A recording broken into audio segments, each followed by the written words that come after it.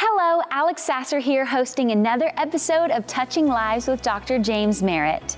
We are so glad you tuned in today and want to make you aware of some great resources available from this ministry.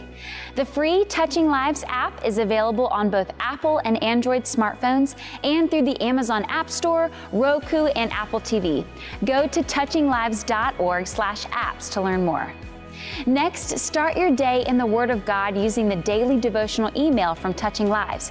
You can register right now at touchinglives.org/devotionals to begin receiving your daily email.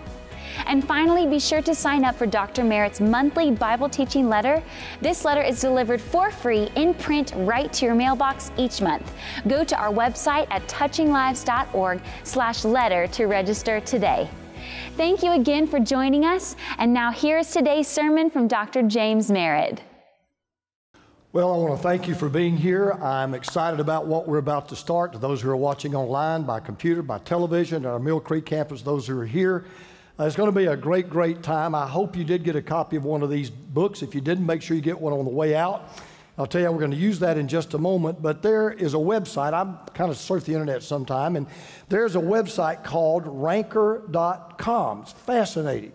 You can go on there and just vote and just rank different things. And so they had this vote going on about who was the most influential person in history. So I went and I cast my vote. Now, the good news is 60% of the people agreed with me that Jesus Christ is the most influential person who's ever lived.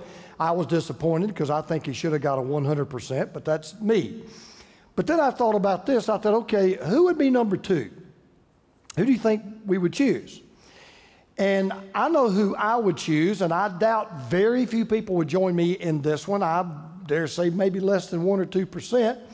But I think that Paul is the second most influential person who ever lived. And you may say, well, why? Well, some scholars have even called Paul the second founder of Christianity. Because what they mean is that Christianity is more than just the teachings of Jesus. It's really about the Jesus who taught. And more than any other person who's ever lived, it was Paul that shifted the focus of Christianity away from the proclamations of Jesus to the proclamation about Jesus. So this man wrote 13 of the 27 books of the New Testament. The most unlikely man in the history of the world to become the most preeminent theologian of the early church, the greatest missionary the world's ever seen, single-handedly transformed Christianity from being more of a Jewish faith to a faith that included both Jews and Gentiles. And he is the one that really opened the door of Christianity to everybody, every time, everywhere.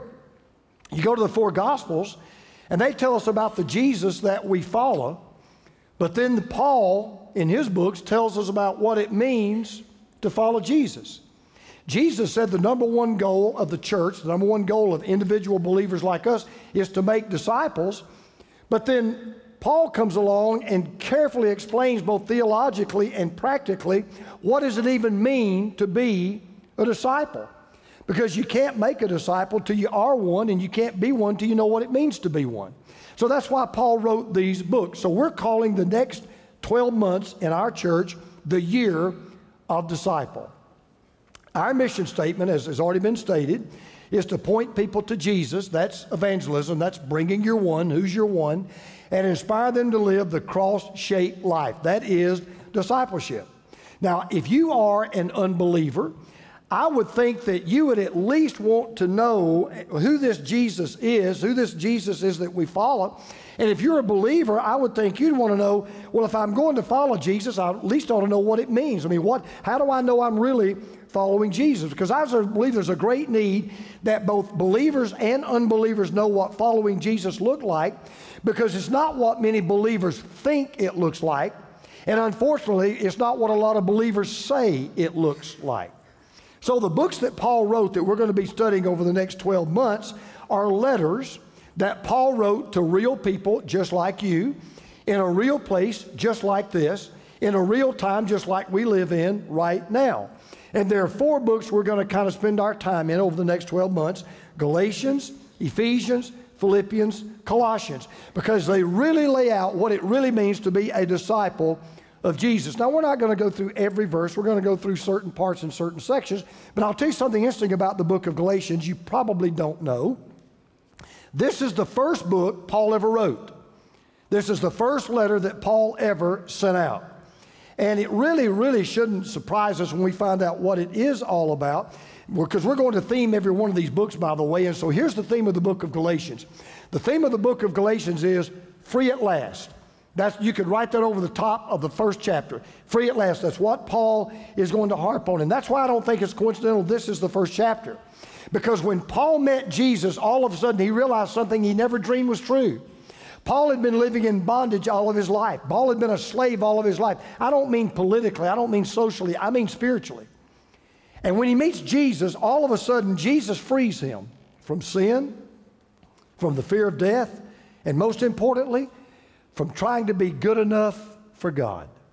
And so Paul experienced this incredible freedom. And there's no other book in the Bible, by the way, that explains why Christianity is completely, uniquely, and absolutely different from every other religious faith in the world than this book. Somebody said it is the Emancipation Proclamation of the Bible, this book of Galatians. So let me go ahead and tell you what the whole major thesis of this book is, okay? Here it is. It's real simple. Because of Jesus, you are free from rules, regulations, rituals, and even religion. None of those things, or all of those things put together, have anything to do whatsoever with establishing a relationship with God. And what Paul is going to hammer all through this book is the one thing you've got to know, you've got to hear, you've got to understand, and you've got to receive to be right with God is what Paul is going to refer to as the gospel.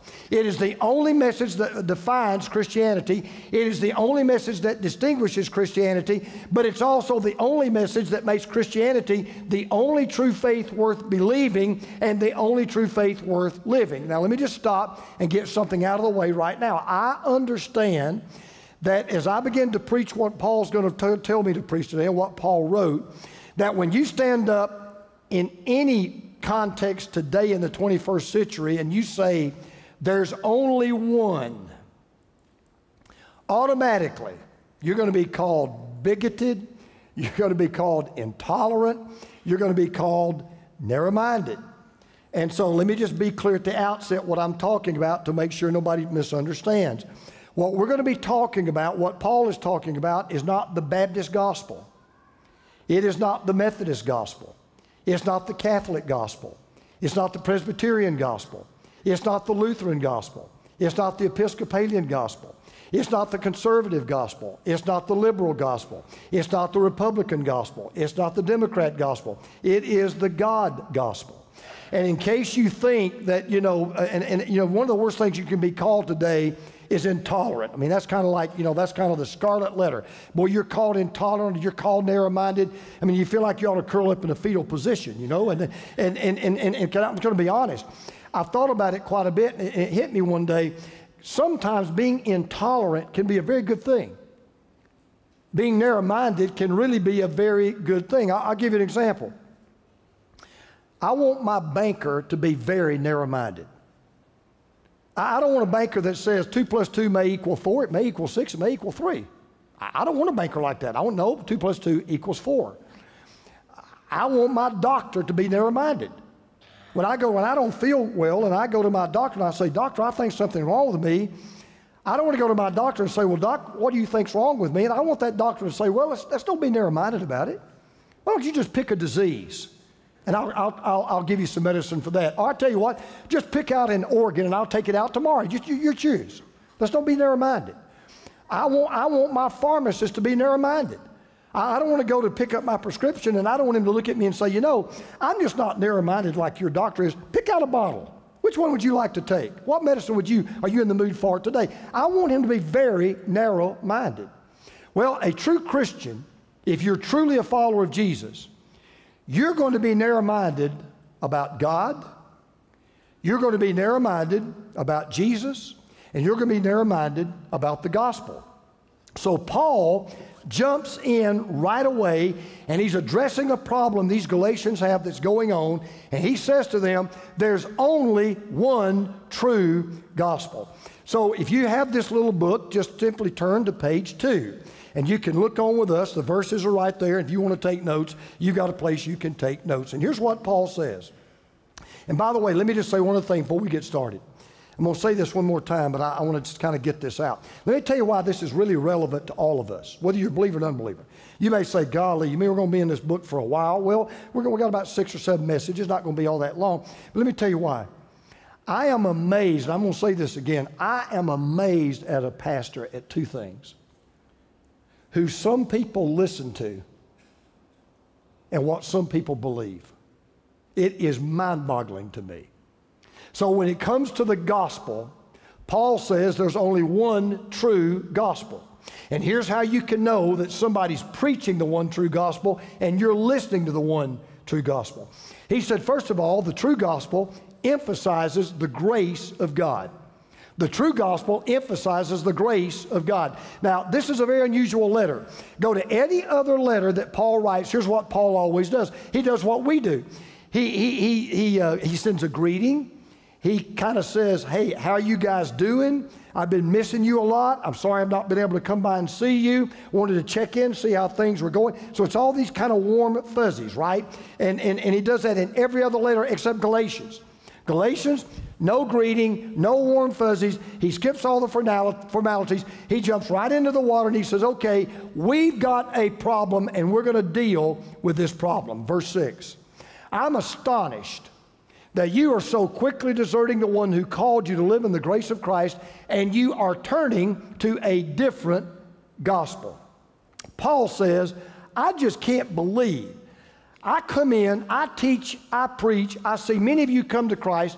I've not been gone hardly at all, and some of you are already turning away from the gospel. Now, what was going on? Well, here's what's happening in the whole book. Just keep this in mind. There were some people who had infiltrated the church, and they were known as Judaizers. You don't have to remember that name. You might want to write it down. You don't have to remember it. They were called Judaizers. Who were the Judaizers? These were Jews who said they followed Jesus, who said they had trusted Jesus. However, they said it's not enough to follow Jesus. It's not enough to believe in Jesus. It's not enough to have faith in Jesus. You still have to become a Jew. If you're a guy, you still have to be circumcised. If you're a woman, you still got to be a part of the Jewish religion. You still got to obey the law. You still got to keep all these rules and all these regulations, by the way, that we've come up with if you really want to be right with God. And Paul says, I cannot believe you've already turned on a dime and you've accepted the exact opposite of all that I preached to you when I was with you. By the way, the word that Paul uses for desert, I can't believe he deserted so quick. He actually uses a military term. And it's a term that refers to how a soldier would desert the battlefield. What he's really saying is, you know what you Galatians are? You're spiritual deserters. You are spiritual turncoats. You have turned your back on the very truth that I told you. You have bought the lie that many people still believe, that you've got to be good enough for God or God won't be good to you. They still believe that the love of God is not a prize. It's not a gift that you receive. It is a prize you have to earn. That is the mark of a spiritual deserter. So let me just make this real simple. There's a little 3-letter word. If you ever hear anybody add this word to God, or add this word to Jesus, or add this word to grace, or add this word to faith, if you ever hear that little word and, just know you've deserted the gospel. Somebody says, you want to be right with God? You must accept Jesus and be baptized. They just deserted the gospel. You want to be right with God? You've got to accept Jesus and be a part of our church. You've got to accept Jesus and you've got to go through our rituals. You've got to accept Jesus and you've got to be confirmed. You've got to accept Jesus and you've got to do this, you've got to do that. You've got to do all these good things, don't do these other things. You just deserted the gospel. Because when you add the little word and, it sounds like a very innocent word, but when you add the word and to the grace of God, here's what you just said. The grace of God's not enough. The grace of God just doesn't cut it. Well, here's what the gospel says. The gospel says not only is the grace of God enough, the gospel says the grace of God is all you need. As a matter of fact, let me tell you, it gets worse. The only offer God makes to you is grace. Now, you can take it or leave it, but He's not offering anything else. See, not only had they turned from the gospel and from grace, they had turned from the God of grace that gave them the gospel, because there's only one gospel. That's the gospel of grace. So when you turn your back on the grace of God, you just turn your back on the God of grace. So Paul is kind of taking the Galatians to the woodshed a little bit, but then he turns from the Galatians, who are turning away from the gospel, and then he turns to these false teachers who are perverting the gospel. He says, which is really no gospel at all. He says, by the way, when I say you've turned to another gospel, there really isn't any other gospel. But evidently, some people are throwing you into confusion, and they're trying to pervert the gospel of Christ. That word pervert's really interesting. It's a word that means, pervert, it means to reverse. You may be familiar with this term, so this will make sense. What these people were doing, they were trying to reverse engineer the gospel. That's what they were doing. They were reverse engineering the gospel. They had taken the gospel apart.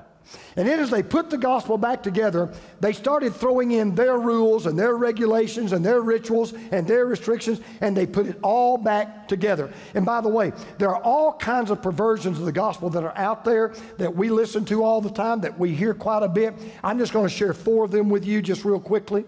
There's, first of all, what I call the affluent gospel. You know, we've heard that before. That's the gospel that says God wants everybody to be rich.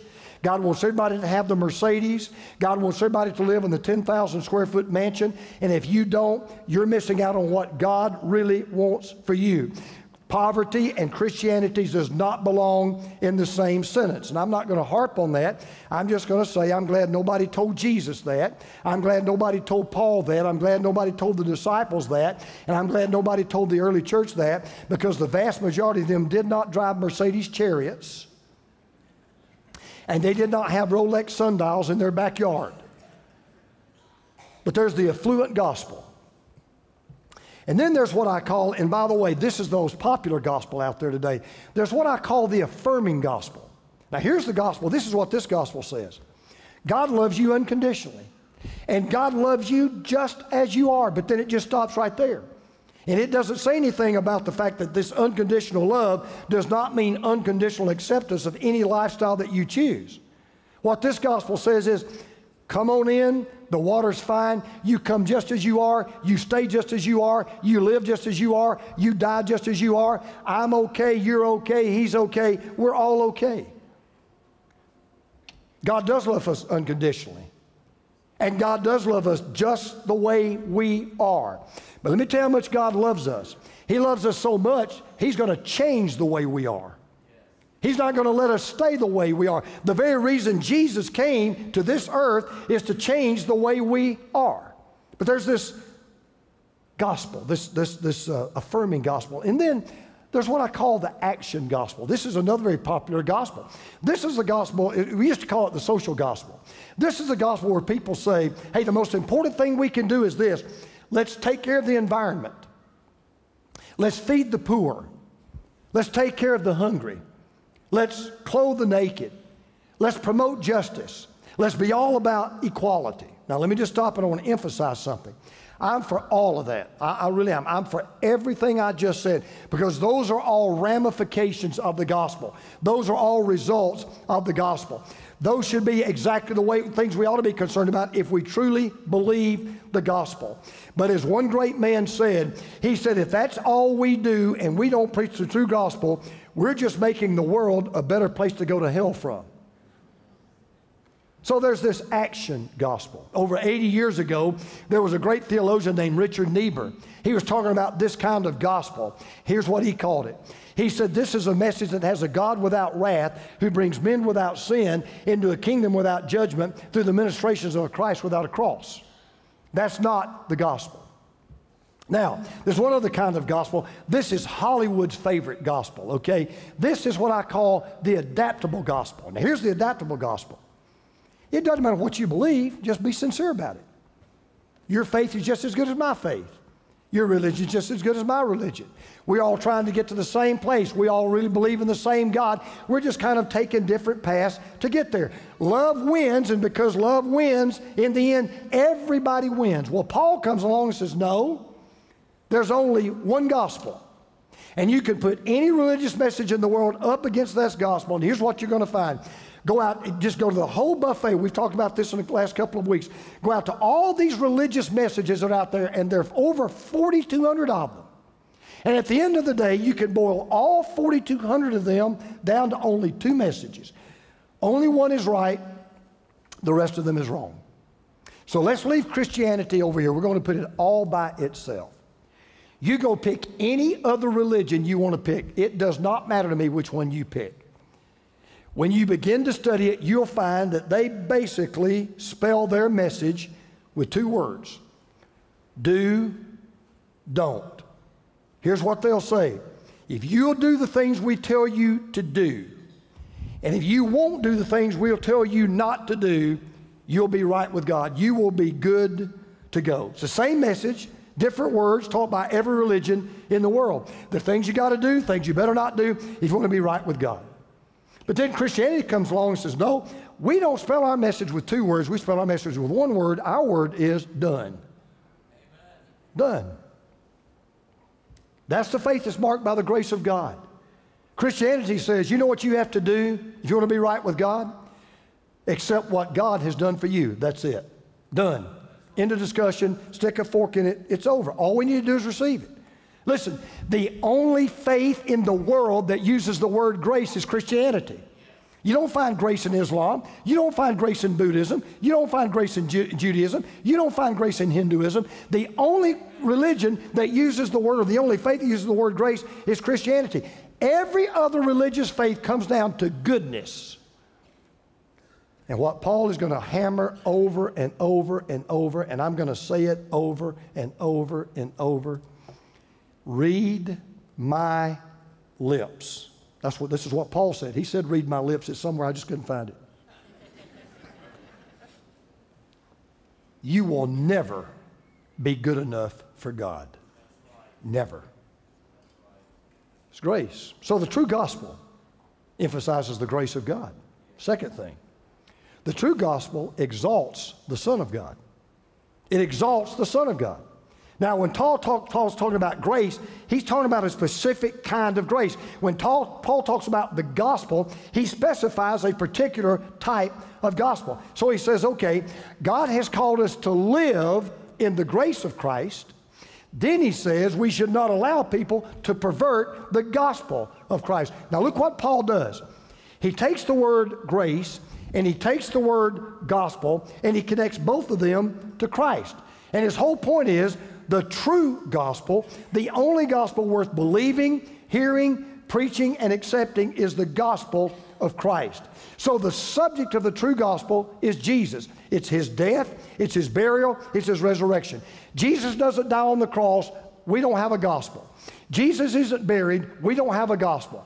Jesus isn't raised from the dead, we don't have a gospel. Jesus is the core of the gospel. He is the crux of the gospel. He is the center of the gospel. He's the content of the gospel. He is the crown of the gospel. And Paul is saying to these Galatians and saying to us, the gospel is all about knowing Jesus, believing in Jesus, receiving Jesus, surrendering to Jesus, loving Jesus, and having Jesus. The gospel revolves around Jesus. The true gospel always shines all of its light only on Jesus.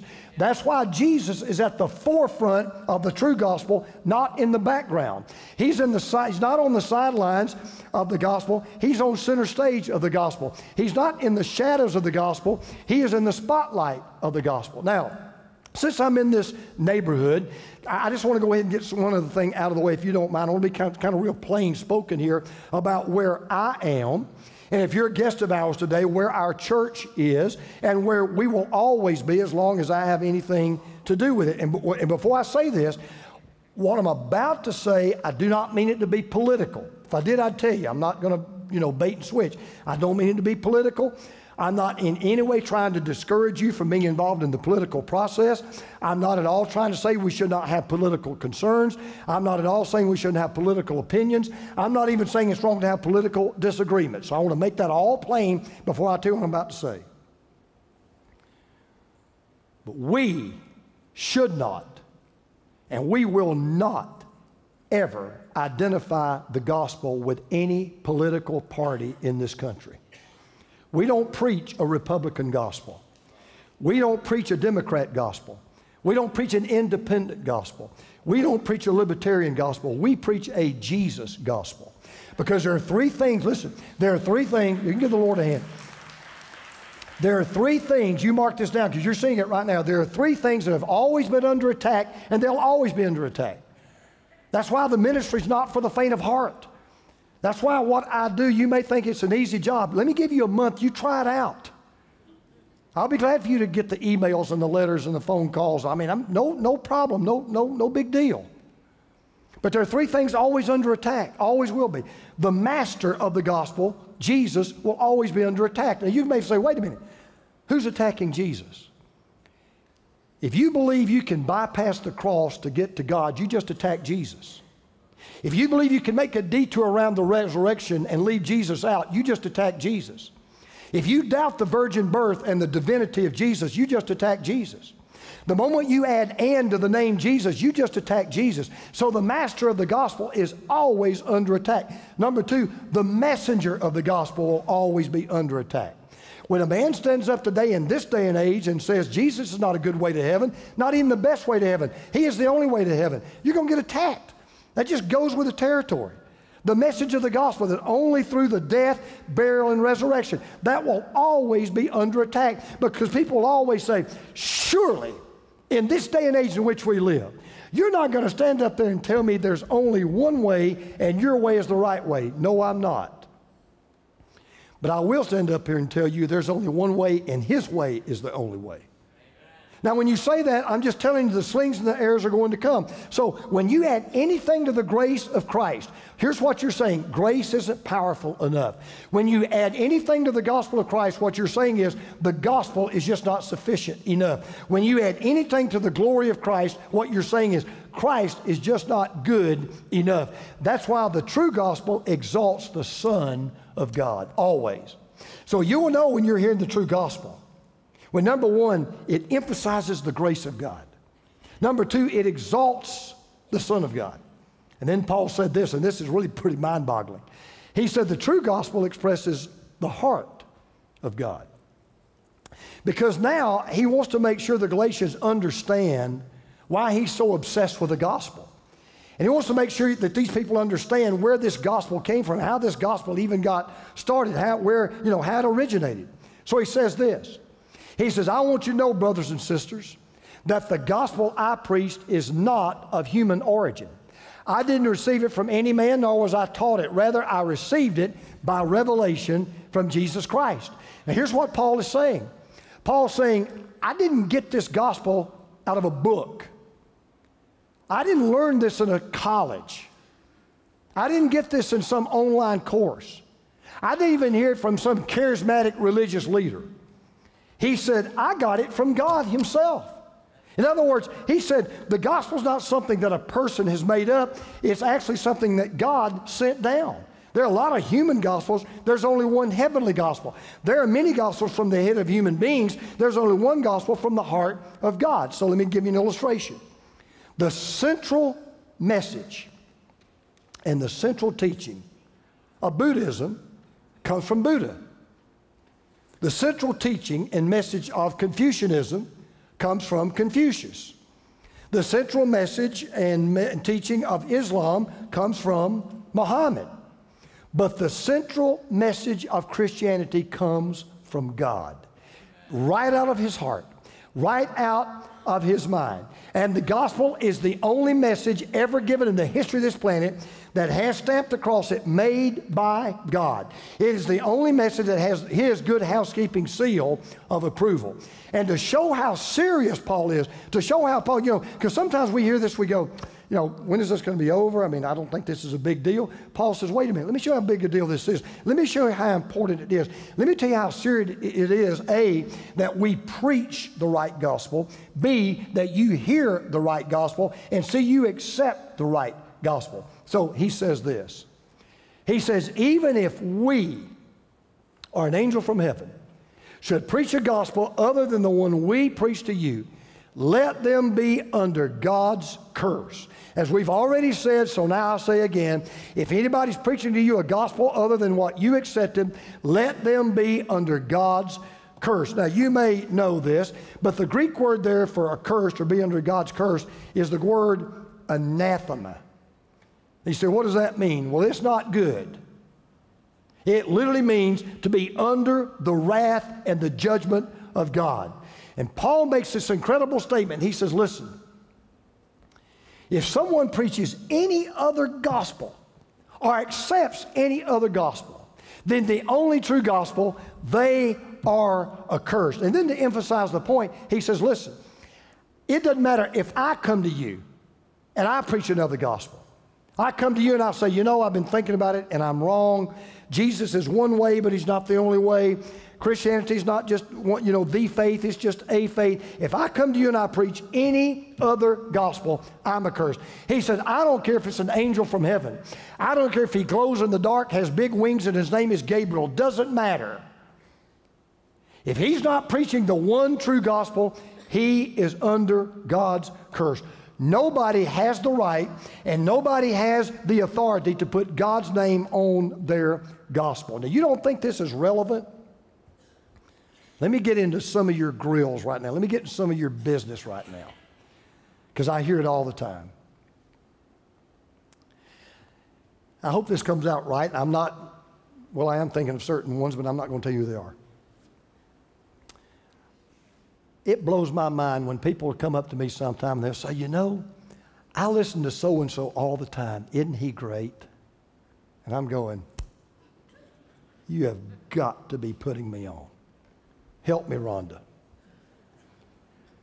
Because see, in this day and age, the church looks more like Hollywood than it does the kingdom of heaven. Because here's what we've done. Let's just be honest. We have made celebrities out of certain speakers. And we've made superstars out of certain religious leaders. So I'm going to make a statement to you right now. And this is kind of that statement I do every now and then where I say, if you hadn't heard anything else I've said, listen to this one. If you're on your cell phone right now texting your friend, get off your cell phone. If you're already making your menu order for the restaurant, get off the pad, okay? Just look up here for a minute.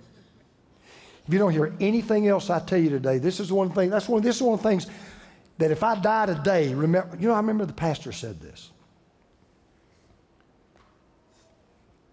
It is not the messenger that validates the message. It is the message that validates the messenger. Because here's what I hear. Well,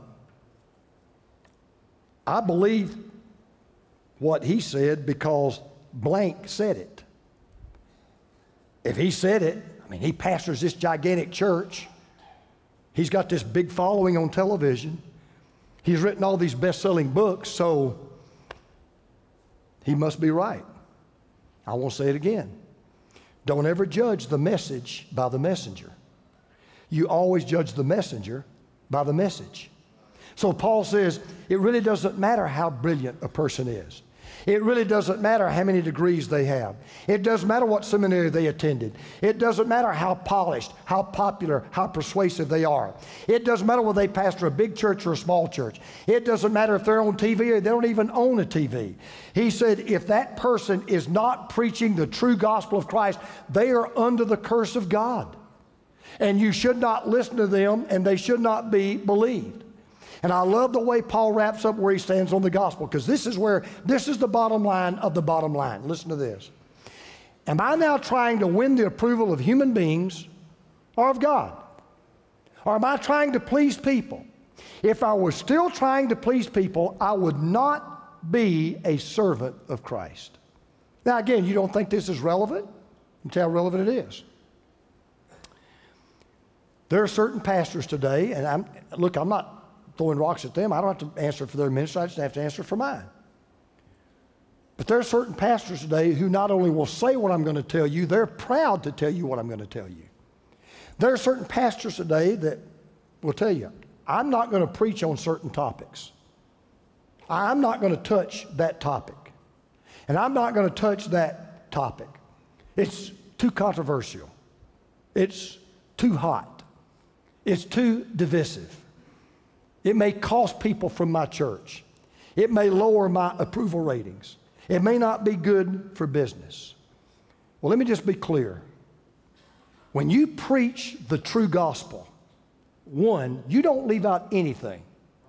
When you preach the true gospel has moral ramifications. The true gospel has sexual ramifications. The true gospel has ethical ramifications. The true gospel makes certain demands, and it calls for complete surrender. And Paul was absolutely obsessed never to compromise the gospel, because here's what Paul said: at the end of the day, you can please people or displease Jesus.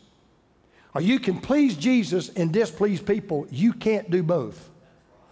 And Paul said, when I stand before God, I'm going to make sure I please Jesus. And I'm not trying to sound super spiritual when I say this. But the greatest preacher since the Apostle Paul, Charles Spurgeon, said this. He said, the gospel is perfect in all its parts and perfect as a whole. It is a crime to add to it, treason to alter it, and a felony to take from it. Because see, we're being told today, I hear it all the time, we ought to be open to new ideas. Maybe the church got it wrong for 2,000 years. We now know more than our fathers did. Truth's never settled.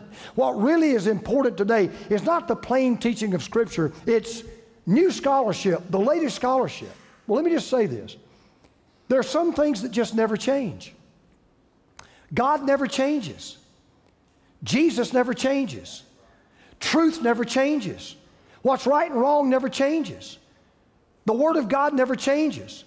The gospel never changes. There's no gospel 2.0. There's only one gospel. So wrapping this up, I read recently something that will kind of fascinate you. 91% of the world's population has heard of Coca-Cola. I guarantee you, you have either heard of Coca-Cola or you have been in a coma for 20 years. Okay, we've all heard of Coca-Cola here in this country, right? I mean, this is the capital. 74% have seen Coca-Cola. 51% have tasted Coca-Cola. 10% of the world's population has heard the true gospel.